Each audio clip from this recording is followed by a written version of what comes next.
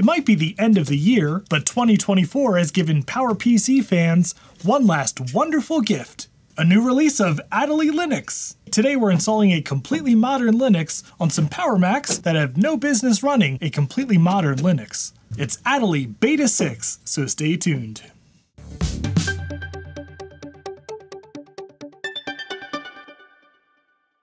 And if you think an acceptable power to performance ratio is yes, I hope you'll consider subscribing to the channel.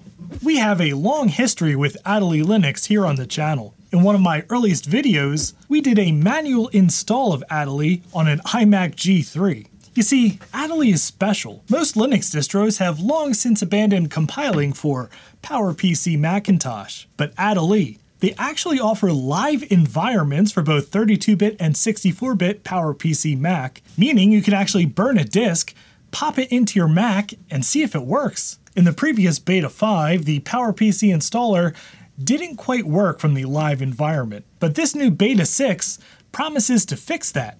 So let's fire up some old Macs and give this new Adelie Beta 6 a try. Right after this quick word about today's sponsor, PCBWay. PCBWay is a one-stop solution for all of your PCB assembly, prototyping, fabrication, and 3D printing needs. Right now, PCBWay is running their Christmas sale. Save up to 50%. There are tons of great coupons and a free prototype for Christmas-themed design promotion, where you can get up to a $20 discount on themed designs. PCBWay recently sent me a goodie box, and inside was this wonderful plaque. I'm honestly really honored by this. Thank you so much. PCBWay has been a partner with my channel since practically the beginning. You've all done so much with the retro computing community, and you're all just really genuinely lovely people. So, as always, if you have any PCB or prototyping needs, I hope you'll give PCBWay.com a try.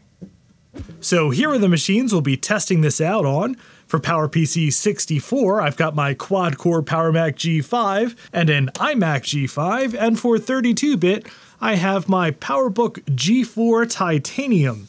Now, I have done a test install already on the iMac G5 just to make sure that it was actually possible with Adelie Beta 6, and it is, though with some caveats. So I think we'll start with a walkthrough of an install. I can show you some of the gotchas in case you want to do this yourself. And we'll start with the most powerful Power Mac I own, the quad-core G5, a machine so powerful it actually came water-cooled from the factory. Wait a minute, there's no hard drive in here. Whatever shall we do? Oh yeah, it's time for the wheel of SSDs. What are we gonna get this time?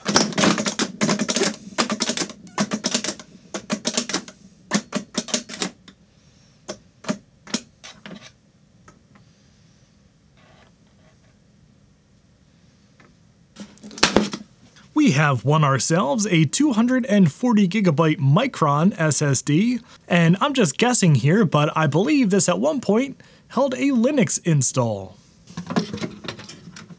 And we will pair the aluminum beast with a very 2000s Apple Studio display. I'll hold down Option on the keyboard to boot into the boot picker. I've got my totally appropriate, not the correct optical drive hanging out the side here. And I'm gonna chuck in the Adelie Mate PPC 64 live environment disk. And there it is, CD icon with the penguin in the corner. And we will boot that. There we go, GNU Grub. We will start the first option, Adelie Linux Live. All right, and here we are in the beautiful Mate live environment. And I guess I should start with the first caveat. Mate is the only one that I could get to boot successfully into the live environment. Adelie KDE and XFCE, KWin would crash immediately upon getting to the live environment, and it would not fully load. That said, let's do a quick install. First thing I want to do is make sure the time and date are correct. If they were not correct, we would need to go into the Mate terminal and set it so that it doesn't fail when it tries to download stuff from the repository during install. Yeah, and Adelie has this lovely graphical installer, I believe it's called Horizon, and well, it's basically an install wizard, and it works pretty well. All right, we will erase the whole disk, of course. We are connected to the internet via Ethernet 0. Set our time zone here for New York. And we'll call this Quad G5. Install a bootloader. Passphrase is going to be something very complex and secure. Passphrase again, definitely not just Action Retro. So in Beta 5, this would generally fail at configure hard disks, and you'd have to do a manual partitioning to make sure the Apple bootloader is correctly installed, but now it should work.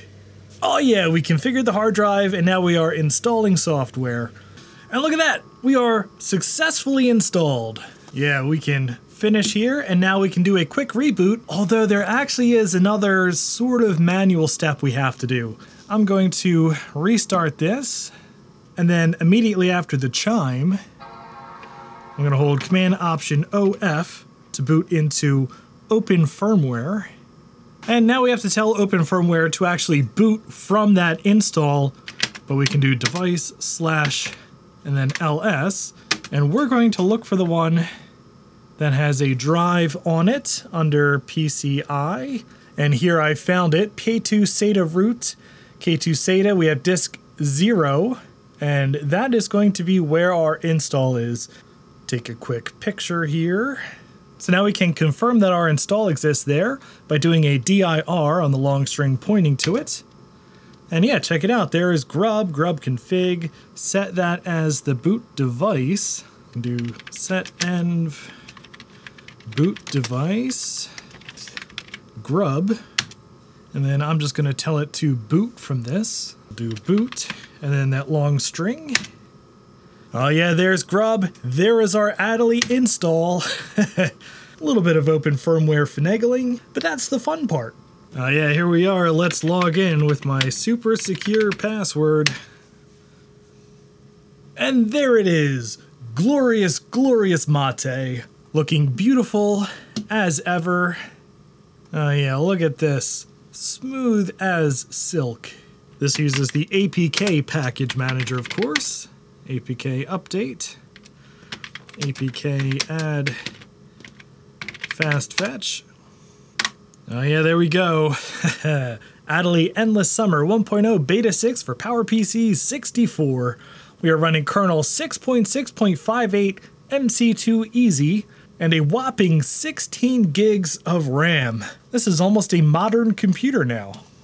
Okay, now what I'm really excited about here is some of the software that's pre-installed, including, check it out, we have Firefox compiled for PowerPC 64. And apparently Firefox crashed. All right, let's start up the Mate terminal and try to run this from the command line and see what went wrong. libpci is missing, and then a segmentation fault. All right, let's see here. All right, apk add PCI utils dev. Let's try Firefox again. Segmentation fault. Okay, so unfortunately, Firefox does not work on here. Let's install an alternative. And Arctic Fox technically should give us a better browsing experience because it was built with old hardware in mind. Do a quick DuckDuckGo search for Arctic Fox. Oh no, it crashed. Okay. Fortunately, we have the NetSurf browser. Let's see if this works. It does, although not nearly as modern of a web browsing experience. Okay, something else that we always try. Let's compile ClassicCube, which of course is the free and open classic Minecraft clone written in C, which should run on just about anything. All right, we'll clone the ClassicCube repository. Let's try to build this. ClassicCube crashed. Reason, requested graphics mode is not available. Ah, well, we are having all sorts of fun Linuxy problems here. All right, switching over to the less powerful but still very cool final generation iMac G5, the only one with a built-in webcam. Here is our obligatory fast fetch screenshot showing our single PowerPC 750FX at 2.1 gigahertz. And I assume that Firefox will also not work on here.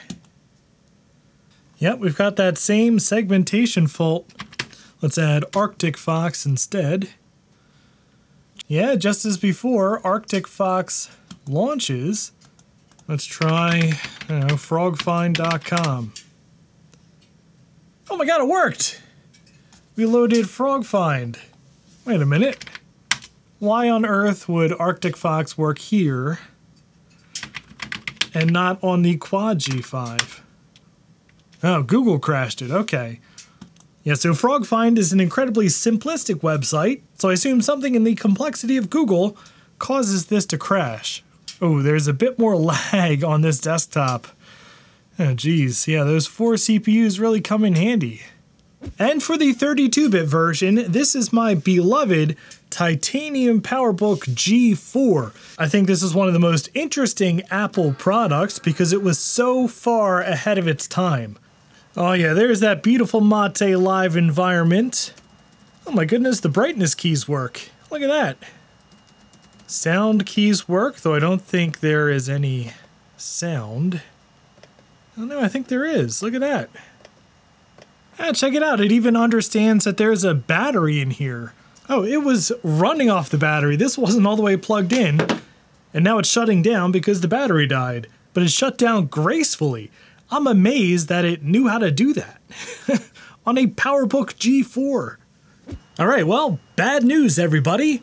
I've tried installing this several times on 2 different hard drives, one a standard spinner and one an IDE SSD, and I've also tried manually partitioning and I just cannot get this to install. It always fails on configuring the hard disk. So maybe it's a problem with this laptop, but I think more likely a problem with the 32-bit installer. In the meantime, at least we can sort of take a look at how well Adelie runs with this live environment here.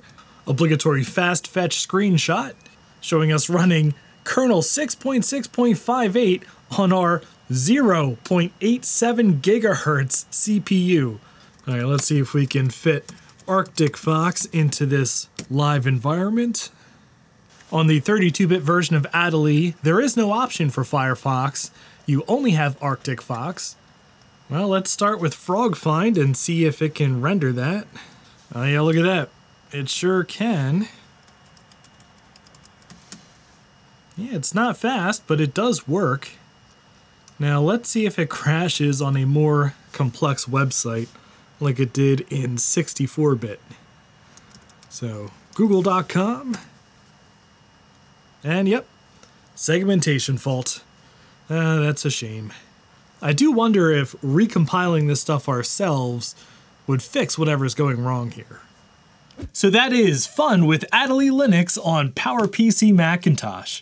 And yeah, I know we ran into some fun Linux problems, but still, I'm extremely grateful that the Adelie team is publishing PowerPC and PowerPC 64 live environments and installers. And it does work, just some systems need a little more help than others. Actually, a lot of systems. I tried it on a whole bunch of my PowerPC 32-bit machines, and it only worked on my PowerBook G4 Titanium. And if you have any suggestions on how to get around some of the bugs that I saw, especially trying to get Firefox going, let me know in the comments down below. In any event, if you enjoyed this video, I'd appreciate a thumbs up, and if you'd like to see more stuff like this, please subscribe down below, and thank you very much for watching.